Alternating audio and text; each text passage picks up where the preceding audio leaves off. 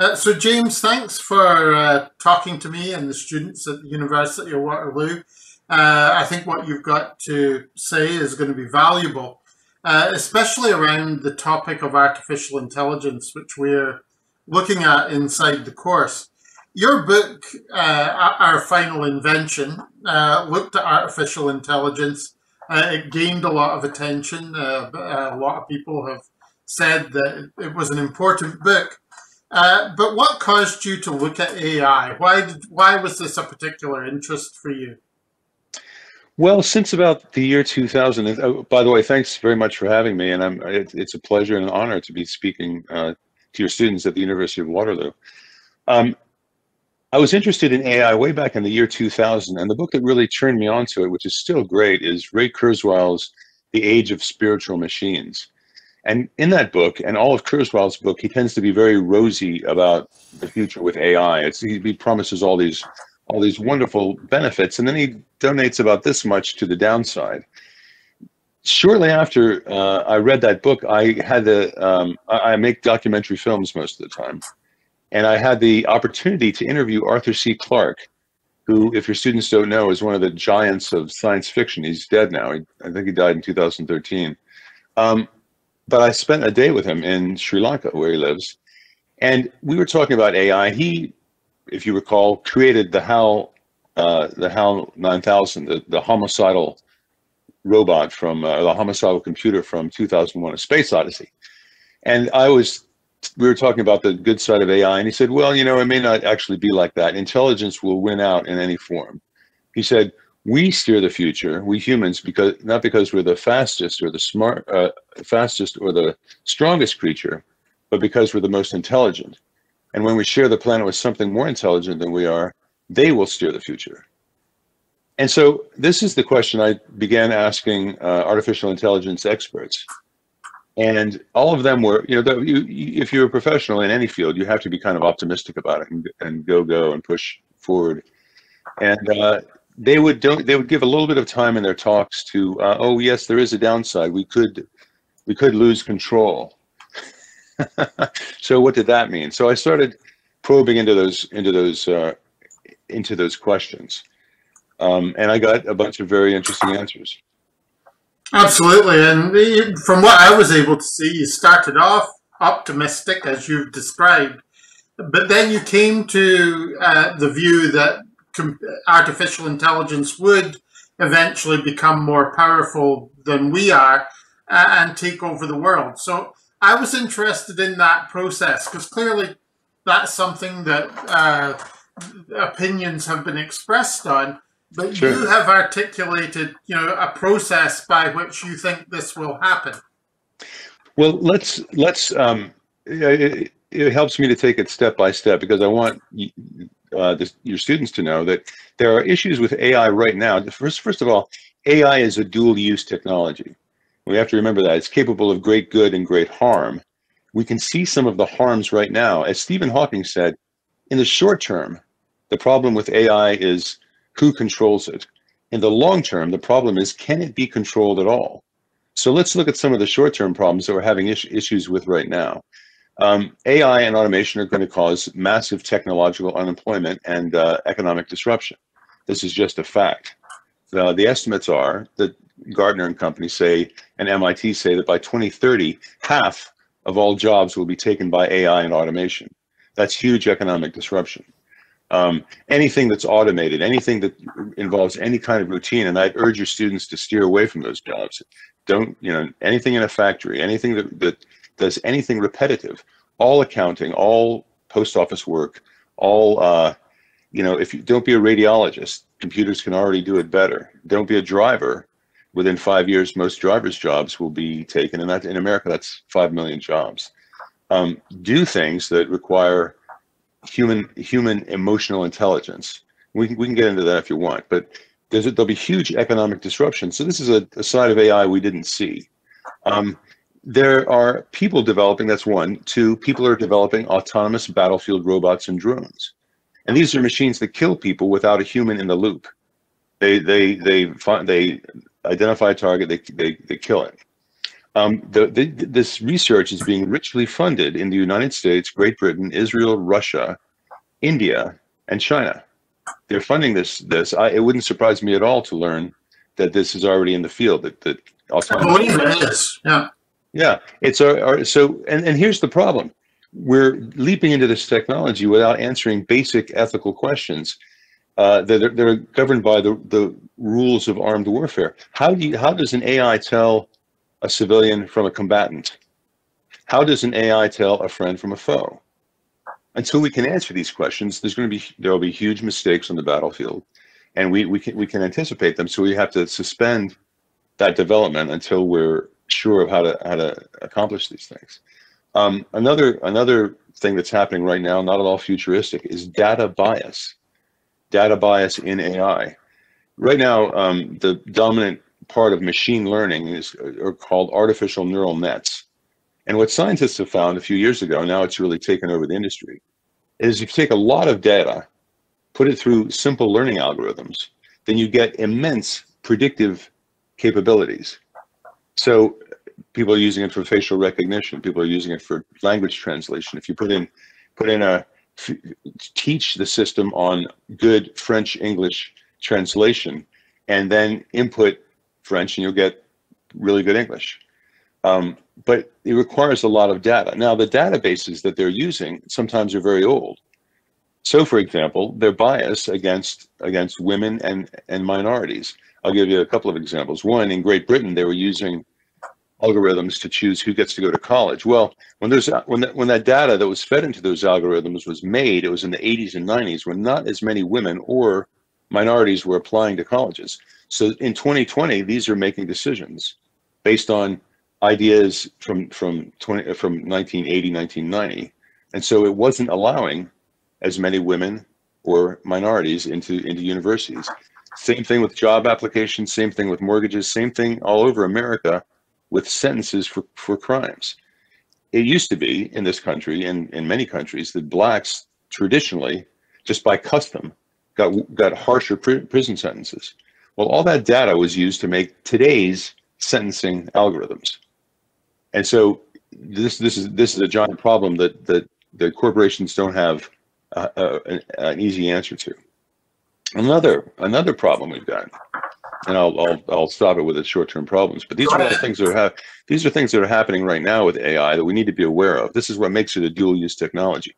Sure, we got a lot of good things with AI, and I anyone involved in corporate life knows that AI is the Midas touch of today. But another one is privacy.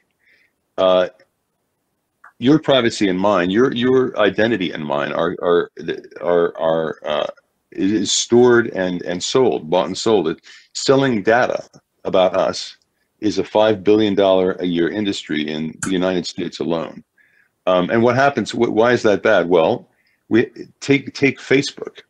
A few years ago, Facebook gave the personal data of 80 million Americans to a company called Cambridge Analytica, which sold it to the Russians, which used it to try and manipulate the 2016 election for president here.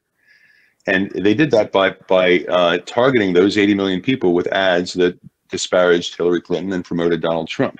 We don't know what impact that had, but we know that they tried, and they tried very hard. And this was a giant abuse of privacy, a giant abuse of data. And these are the issues we have to keep an eye on. And we can go on to, if you have an interim question, that'd be fine. Or we could go on to the I do. Sure. Let's talk about some things.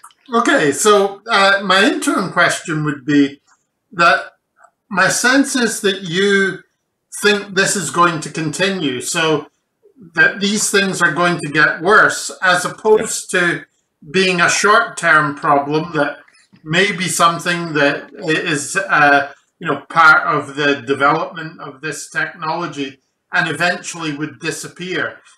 Instead, you think this is going to continue to get worse, and the consequences are going to be bad.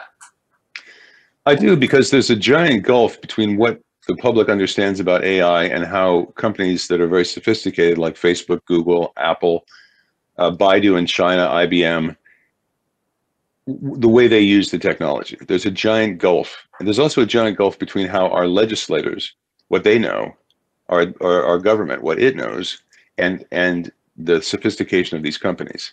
So all of these companies, Facebook does pretty obnoxious things all the time.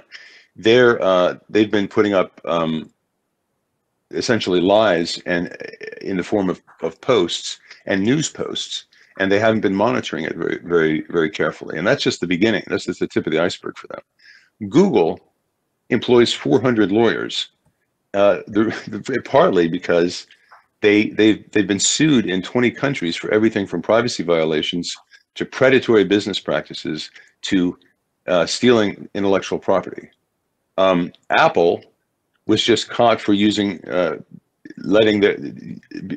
acknowledging that their major contractor in China called Foxconn was using child labor. And this was something they knew 3 years ago.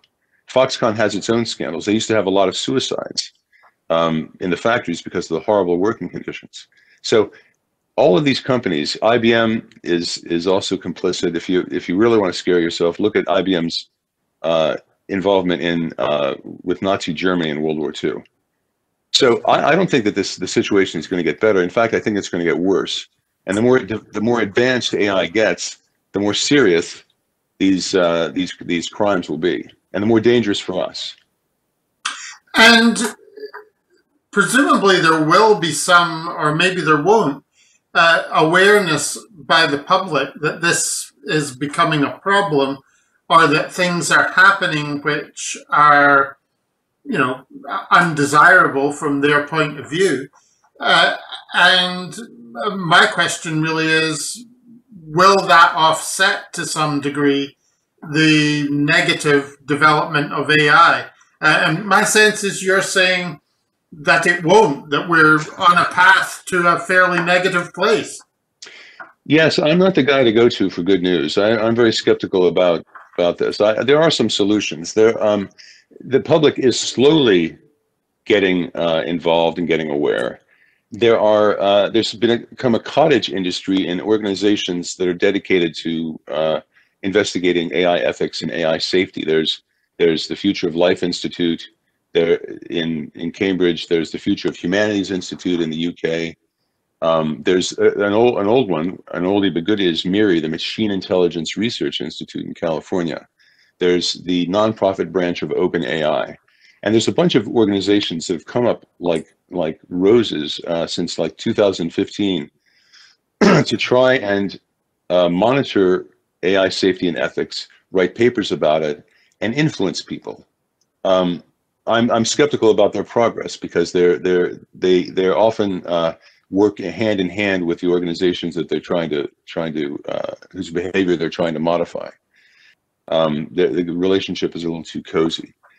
If the people get involved, and this is what I urge everyone to do, is get up to speed on AI, then they can start voting for politicians. There's a gentleman named Yang who's going to run for mayor of New York, and he had a presidential candidacy. He's the only one in the field who's talking about AI safety and the necessity for regulation.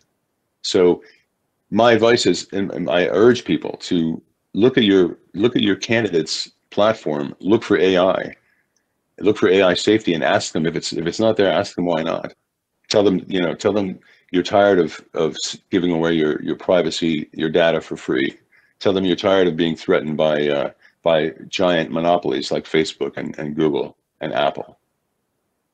So you're saying the public can do something about it, and should. You're saying that they should do that, but overall you're still pessimistic, is my sense.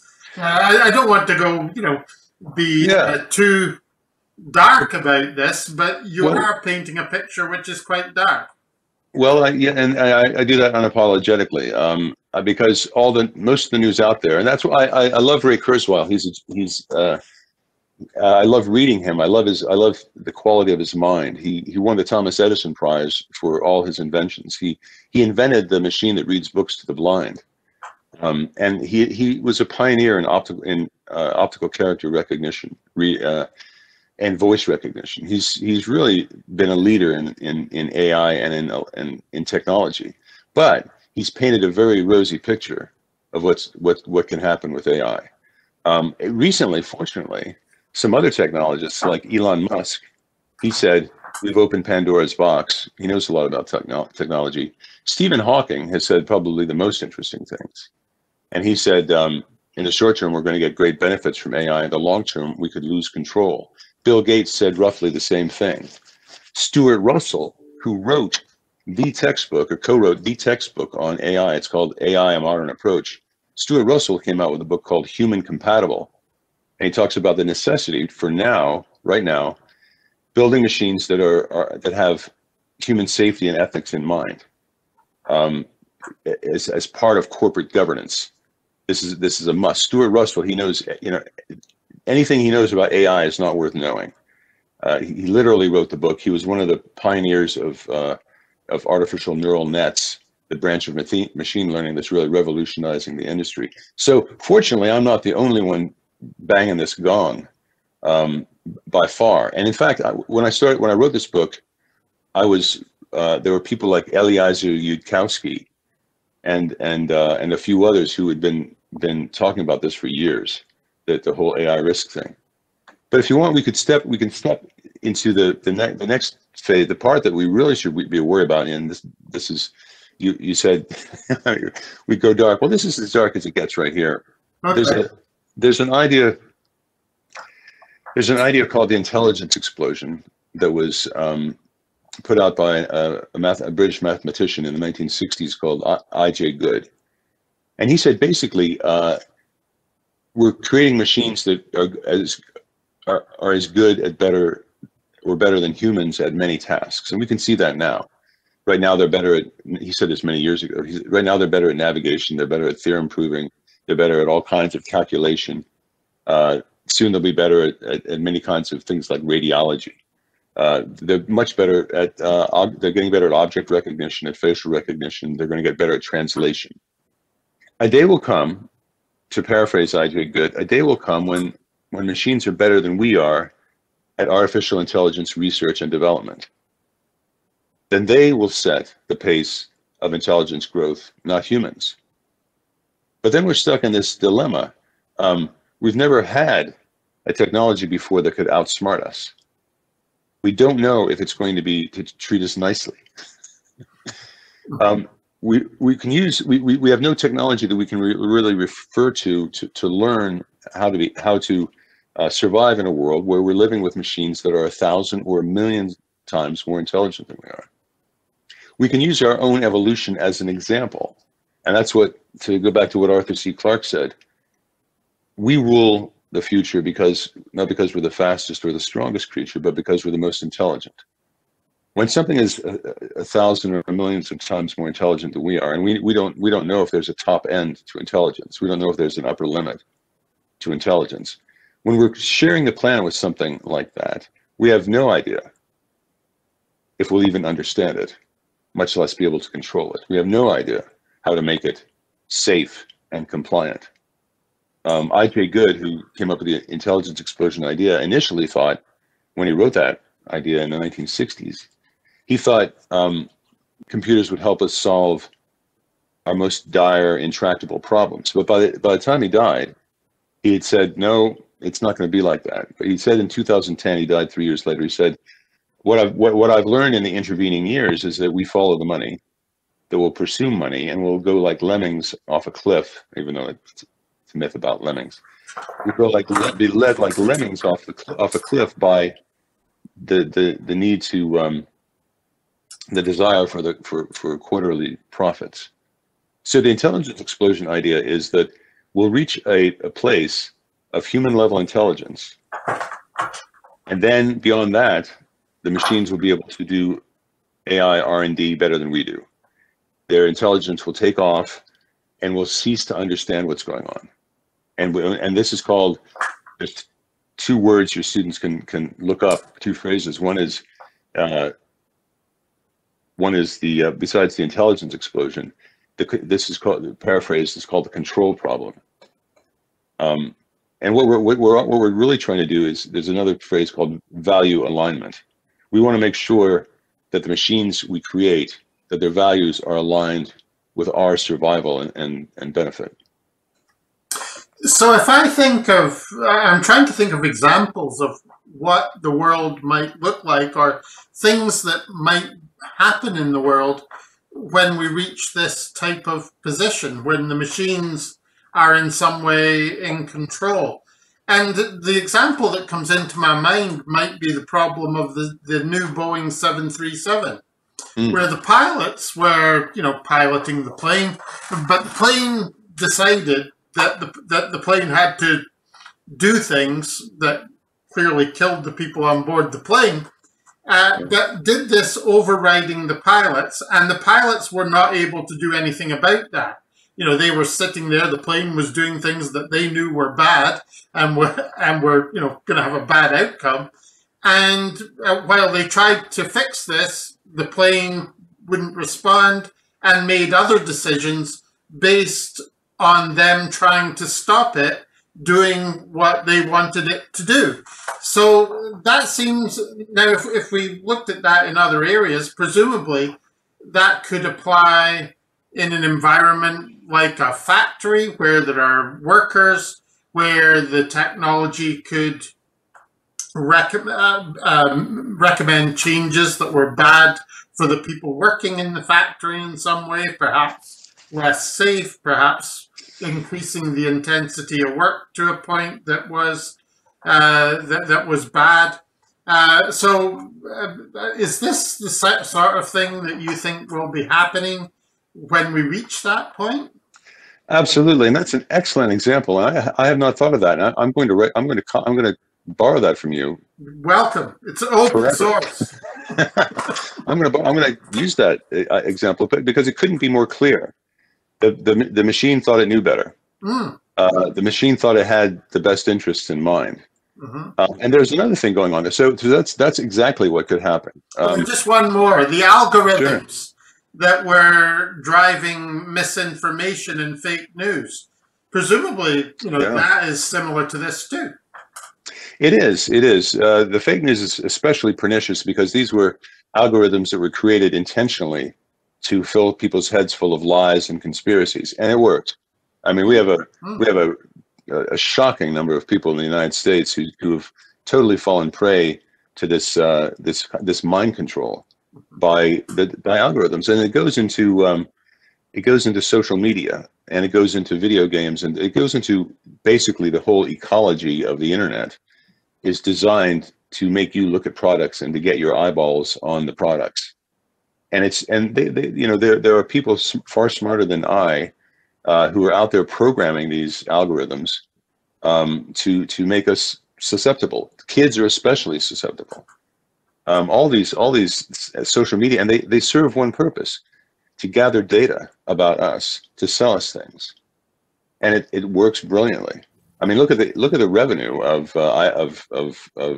Facebook, of Google. These aren't like companies. These are like nation states. If they were countries, they'd be in the top 10 richest countries in the world. But yeah, I want to go back to your plane example. Go ahead. Imagine if algorithms were in control of the power grid. Look what's happened in Texas. I refer to that in our Final Invention, my book, because a few years ago there was a company called Enron that was manipulating the power grids in California on purpose, causing rolling blackouts to increase the price of energy and improve their bottom line so they could all buy another fancy car. So that's the kind of ethics that are behind a lot of these technologies. But you can see what happens when the grid is tampered with by the grid failure in Texas. We have literally millions of people without energy, without water, without the vital things we need. And we know that the rest of the country is equally, if not more, dependent on their grid than Texas. And the grid is underpinned by a bunch of AI. In every state, there are control systems that control the grid, and they allow operators to control the grid, but there's a ton of AI embedded in that, and there's already been hackers messing with that AI. But the example that comes to mind is if you look at Our Final Invention, my book, I talk about the basic drives of AI, and we think that AI will be benign, but AI, in fact, there's really good reasons to believe it will have basic drives. And this is a theory that was established by a man called Steve Omohundro.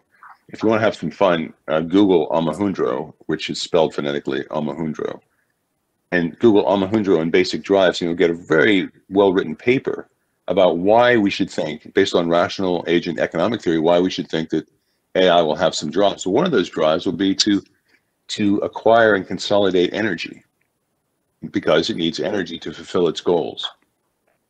And so it won't just be waiting for instructions. It will be taking action like that airplane. And it will be doing things like acquiring energy. Well, you know, if it thought that Texas had a bunch of energy that it needed, unless you gave it explicit countervailing instructions, then it could tap into Texas's energy grid or any other of the interconnected energy grids around the country. So the lights could go off everywhere and nobody would know what was happening, except the AI. Suddenly we'd realize that the AI in some Google cloud had enough awareness and self-preservation to really want all the energy. So this is the kind of, and I talk about that kind of accident in Our Final Invention. What I still wonder to a degree is whether there are things that could be done about this, and a friendly or positive form of, you know, applying technology with artificial intelligence could perhaps create a positive future. So, you know, we're going through a period now where the techlash has been happening for the last few years, which is a reaction against technology to some degree. Yeah. In Toronto here, we had the Google harbourfront development. It was supposed to be a smart city lab, I guess. It was an area of the city that was derelict, which was going to be given to Google to create a community. Well, not given to Google, but with Google, they were going to create a community. And that, over the past 3 or 4 years, plans for that were developed and were eventually cancelled because of the public backlash to that, around concerns around privacy and ownership of data, the power Google would have in the community and that type of thing. And that seemed to reflect a changing public view of technology. That is kind of what we would call the techlash. Whether that will be sufficient to influence AI in a positive direction, I don't know, but it does seem to reflect a view of more skepticism about technology and more awareness that there are possible bad consequences.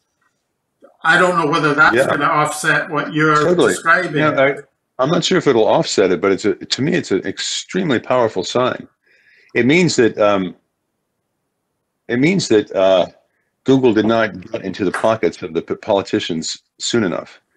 In America, Google has so many lobbyists in Washington contributing to so many campaigns, and what that means to me is that Toronto somehow became immune to Google's dollars, and also there was a public outcry, and that's an even better sign. There have been a number of strikes by Google employees who refused, for example, to work on an object recognition software that was going to be used by the Defense Department to create probably autonomous battlefield drones and robots. But the Google employees said, we don't want to work on that, and they refused. And there's their thing about creating a union, which is really unheard of in technology. And I find this very encouraging because it's a ground up revolt from the public, but also from the people who are employed at these companies. Now that is a really good sign, and if you combine that with active politicians like Mr. Yang, I think that is the ray of sunshine.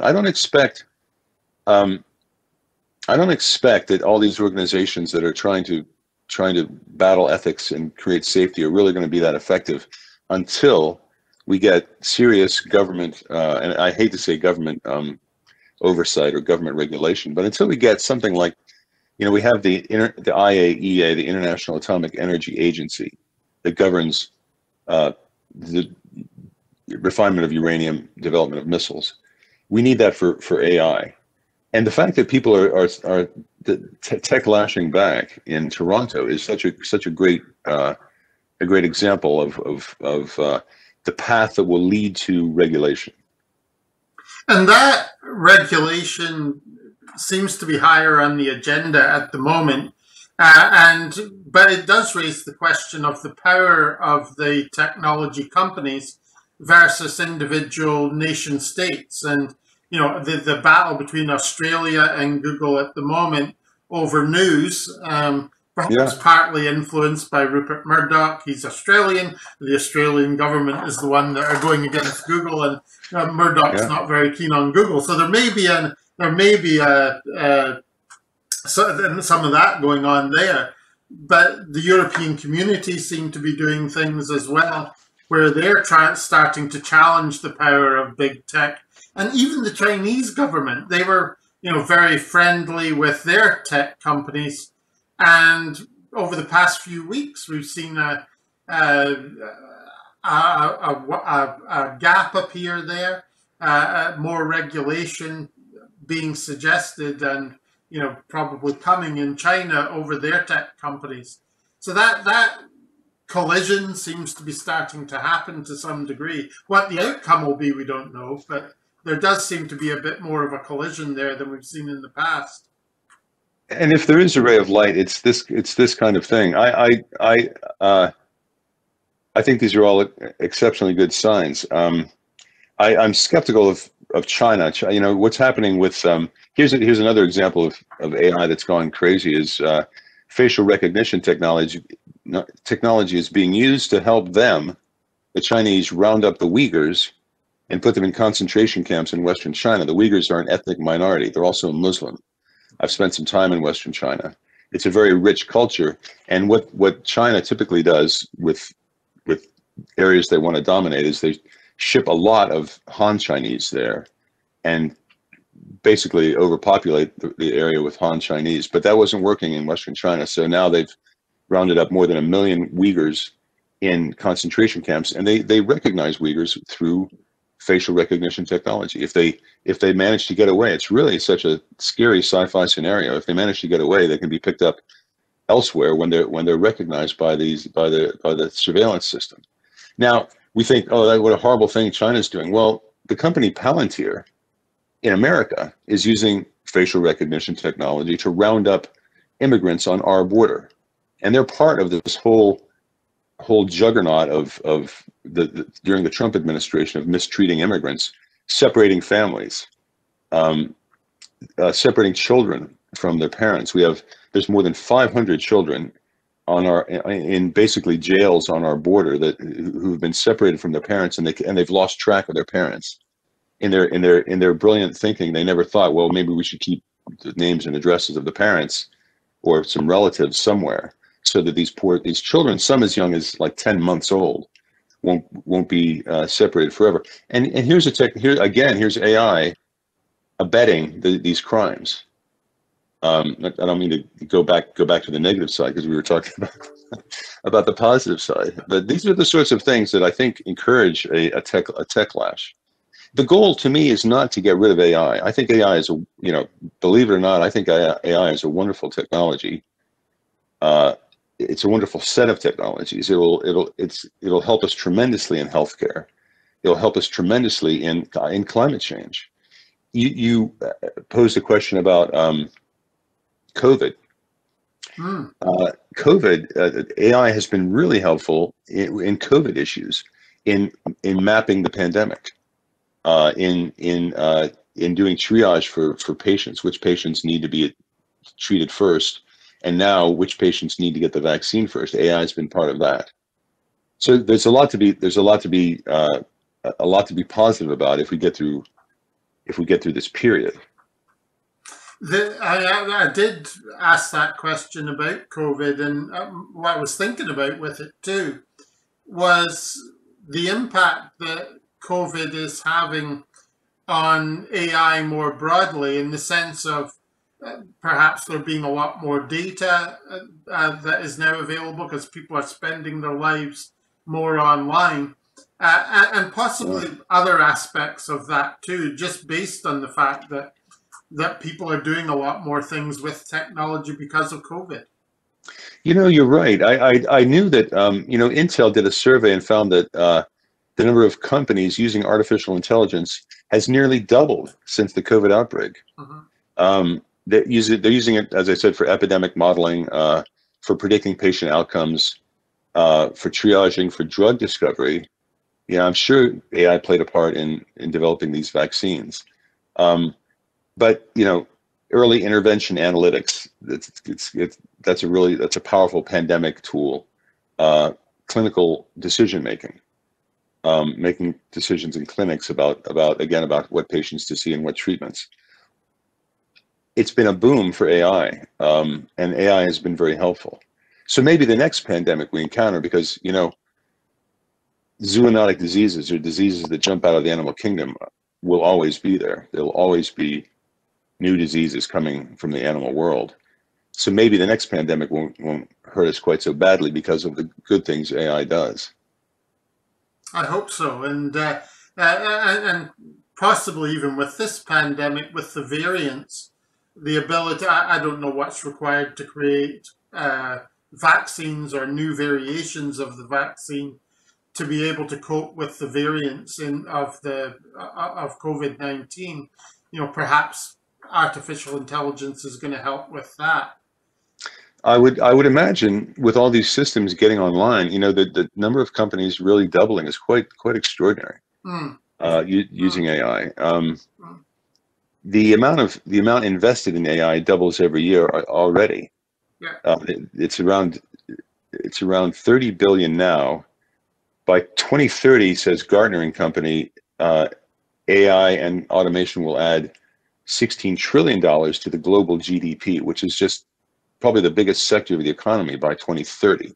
So, ironically, while it's taking 50% of the jobs, the GDP presumably is going to be underpinned by AI. But yeah, it's if we navigate this correctly, then there are benefits, and this feeds into your ideas about corporations and how they're using AI and what should govern them. Yes, and that's given the discussion we've had so far about the negative consequences. It raises this question about if a company is considering their own use of AI, maybe they've done a little bit of it already. Certainly, there are lots, as you have said, that see it as an important part of their future. What should they be thinking? How should they approach this? It's an issue of corporate governance. Corporations have a bunch of stakeholders to satisfy, not just stockholders, but their own employees, their boards of directors. And there's been data to show that if you adopt AI, all of your stakeholders think more highly of you, and all your investors and your customers all think more highly of you if you've got an obvious and transparent application of AI.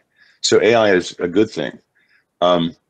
If you use AI badly, it will reflect on your bottom line if you misuse AI. I'll give you an example. Foxconn, which is the largest industrial manufacturer, they make most of the iPhones. They're based in Foxconn City in China. They recently, a couple of years ago now, but they bought 30,000 robots to replace 30,000 people. Well, if you're a normal company and you do something like that, it reflects poorly on you.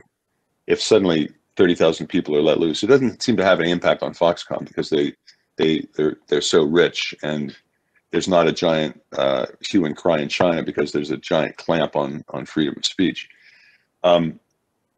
But if you're a company, it behooves you to use AI, but to use it very responsibly, because it tends to be very transparent. Your use of it will get out. So if you're using it to develop weapons, well, some of your shareholders are going to like that because they don't mind developing weapons. Some of your shareholders and maybe even your employees are not going to like that. So as a corporation, you've got to carefully consider the whole your corporate stewardship. What kind of corporation do you want to be? If you're a corporation that has a lot of interpersonal relationships with other companies, you probably don't want to replace your employees with robots, because robots really stink at interpersonal relationships. And they will for the foreseeable future. So there's a lot to think about as a corporation. I mean, if you can use AI, it's a big problem solver, but it can also displace employees. So you've got to take these things into consideration. I mean, you almost seem to be saying that as companies consider, I would describe it as their technology use more generally, there is this wider environment or these wider aspects that they should be considering. And that is something that maybe they're not doing enough of at the moment. Certainly we know that what I'm coming to with this is that only 30% of companies that make a significant technological investment, often they would describe it as digital transformation, only 30% of them regard what they've done as successful, which to me is a statistic that should be way more shocking than it actually is. To think that there is this great optimism, you described it, about artificial intelligence. I would certainly, agree that it exists. I don't see any sign that that's not true. And yet it only works a third of the time. If you can imagine, if you're going out there, anything else that we purchase, if only 30% of the apples that we bought when we went to the supermarket were, edible, then that would be an issue. The world would be concerned about that. We would want to solve that problem. But with technology and companies, there is this big gap. And, I'm writing something about this at the moment, but it seems to me that it's there's a big disconnect around this number of 30% getting it wrong. And possibly part of that is a failure to take into account the broader consequences and environment that the technology is being implemented in. That's a really great observation. I didn't know it was as low as 30%. But that shows there's a kind of a bandwagon approach to AI. Like if it's the new elixir, and everybody's got to get some. And so, but what they're not looking at is the downstream, impact. Do you really need the AI? Is the AI you're using the appropriate AI? How do you get it implemented with companies that no company except some of the older ones have much of a track record in AI? So how do you judge the posers from the real experts? And those are all challenging questions, but it's part of the aphorism that I like to use, is that our stewardship, our innovation runs ahead of our stewardship. Yes. We develop things, and then we we chase behind them, going, "Oh, we didn't want that to happen." And there's some really horrific examples. I mean, take my favorite example is nuclear fission. In the 1920s and 30s, let's go back in time. In the 1920s and 30s, fission was thought of as a way to get free energy. You split the atom, you get free energy, and then this period of utopia would follow, which is very much like today's singularity concept, that this period of utopia will follow once we achieve human level intelligence in a machine. But what happened with fission? Well, we incinerated 2 cities full of people. And then we got in the Cold War with Russia, where we held a gun to our own heads for 50 years, and even up till today. There's still 70,000 or so nuclear warheads hanging out in the world, armed and ready to go. Why? So we had no maintenance plan for that technology.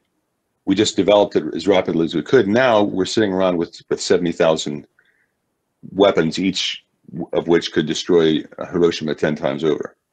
And we've got crazy countries like dictators like Kim in North Korea, yep, brandishing nuclear weapons. Well, that technology, you'd have to say, is on balance a failure. You know, Fukushima, Chernobyl, 3 Mile Island. We don't have a way to get rid of the, you know, we have accidents with this technology, and then we'd have no way to store the waste. And then we have these weapons. So that's a failure, and we've almost made ourselves extinct several times with fission. Unfortunately, AI is tracking fission very closely. We've already weaponized it. We're developing it willy-nilly. The amount invested each year doubles. Our innovation and now there's a following this giant wagon train of progress are these people and organizations saying, hey, wait a minute, let's look at some scenarios for the future. They may not look good. We better do something now. So our innovation runs ahead, our stewardship follows. And generally it takes a chastening accident for us to get our stuff together. It takes a 3 Mile Island or a Chernobyl or a Bhopal. You know, one time we used to think, well, there's nothing wrong with developing a pesticide factory in the middle of a hugely populated city. And that's happened with Union Carbide and in Bhopal, India. If I'm not, 16,000 people, I believe, were killed. Something like 300,000 were injured. Union Carbide's answer was to sell off the company and to pay off some of the people and then sell off the company. So we've got to worry about that with AI, not just in implementation, but in safety. You know, if we pay somebody to help us with AI and it fails, that's a lost cost. But if it destroys things, if we have a terrible accident, you know, Wendell Wallach, who's an ethicist at Yale University, has said that with automation, we're going to need a chastening accident to learn. And I think that's true of automation. I think that's true of AI. The airline example is an excellent example of a chastening accident. We should be chastened by that. We should learn. Yeah, that 30% number comes from one of the consultancies. I think it's Deloitte or Boston Consulting Group or McKinsey. It's one of those. But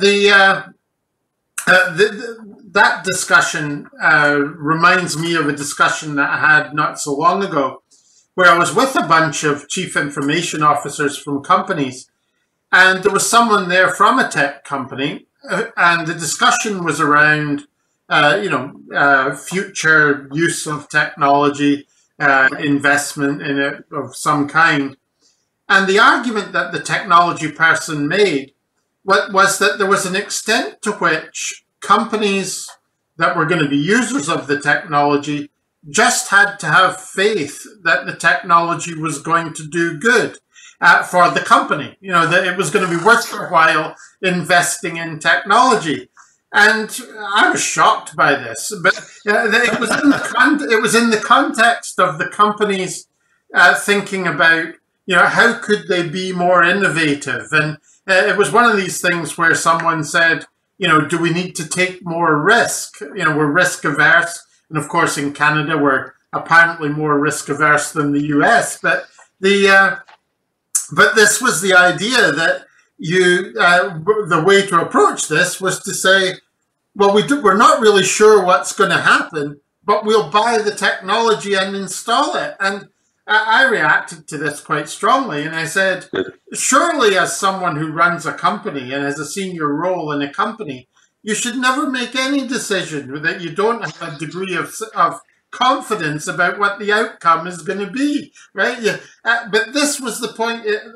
To me, it was a revelatory moment, in the sense that there is an element of the way that technology is considered today in the sense of the benefits that it might provide, or the consequences of not using it, perhaps. That has an element of this to it, that you've just got to get more of it. That sounds like an epitaph on a corporate, like at the corporation graveyard. There should be a lot of tombstones that were like, just trust us. Yes. Have faith. Have faith that it'll work. And there's no evil. Yeah, right. Do no evil. And now, I mean, the company that coined that slogan is just like, oh my God, they're the greediest and most avaricious imaginable. But they're I mean, their success, I think, has made a lot of other companies go, hey, look, we got to get some of that AI at whatever cost. Let's just have faith that it will work. And this is why 30%, as you said, only 30% are successful. It's that kind of bandwagon mentality. But we know there are really good applications for AI. But there are sometimes when companies look at a technology and say, no, Walmart. Recently, they had this giant plan to automate a lot of what they do, and Walmart is full of greeters and people. There's all kinds of people. There's a lot of checkout people.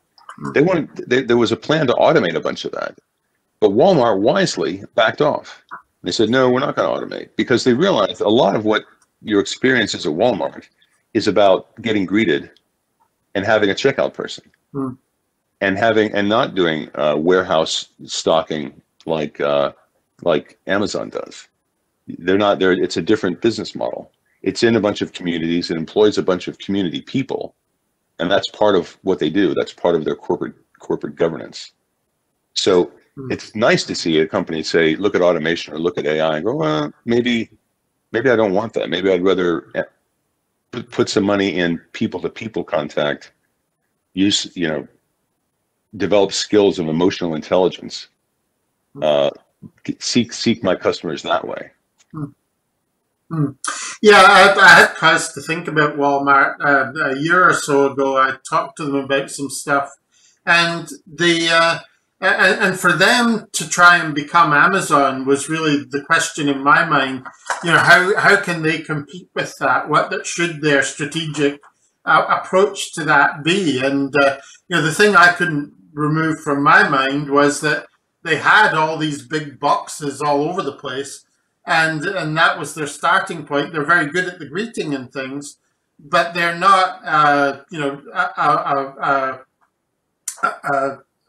an online retailer organized to supply masses of people and individually in their homes. And the extent of the transition that would mean for Walmart is very big. that would be like creating another company. You can't really, whether you can take what they've got now and turn it into Amazon, I'm not sure that that's realistic to think about. I don't think it is in the short term. And I think in the short term, it's been kind of a failure. What they tried to do initially, and I'm not sure if this is still their policy, but they were trying to get the manufacturers, so they get an order, and instead of storing it at Amazon, storing it at Walmart and shipping it out, they send the order to the company that makes it, and they ship it out. So then you've got a wide variety of competence at shipping things out, and suddenly you get companies that haven't been in the shipping business before trying to quickly ramp up to shipping their own products instead of sending it to Walmart. And so far, I think it's been kind of a failure. So you don't become Amazon overnight. And then you have to ask, why is it I want to become Amazon? Is that going to, I guess revenue, Amazon's revenue is just astounding. Jeff Bezos gets divorced and his wife becomes the second richest woman in the world. It's money that's just, it's mind-boggling, and I think it's confusing. Yeah, but I think our discussion seems to suggest that there may be solutions to the challenge that's faced by tech-based companies, for traditional companies, that is, has a technology-based element to it, but also is based on their strengths in working with people and other aspects of what they do. I think the strongest companies are going to be the ones that emphasize not necessarily AI, but person-to-person contact. When I talk to students, I always they always wonder about the job market, which really looks bad for them in traditional jobs. But if you look at jobs where emotional intelligence is required, like teachers, there'll be actually more competition for teaching jobs, because teaching jobs are tough to, you can't get a computer to do it very well. Any kind of counseling job, any kind of psychological counseling. There's a giant need in America for more psychologists and counselors and social workers, and these are jobs that machines will not be able to do very well. Pediatricians, it's going to be a long time before we trust our kids to robots. So there is, and you know, a lot of companies can learn from that. That automation may not be their golden goose. So I've just got one more question. We're coming to the Sure. end of our time, and it's related to what you've just been saying, which is the people who are watching this, a lot of them will be going on to work for the major technology companies. We have a lot of people who go from Waterloo to Google and Microsoft and goodness knows where else. Or they'll be working with more traditional organizations on their use of technology. And so I sense that your guidance to them may be around people-based jobs. But have you got any words you'd like, advice you'd like to leave them with?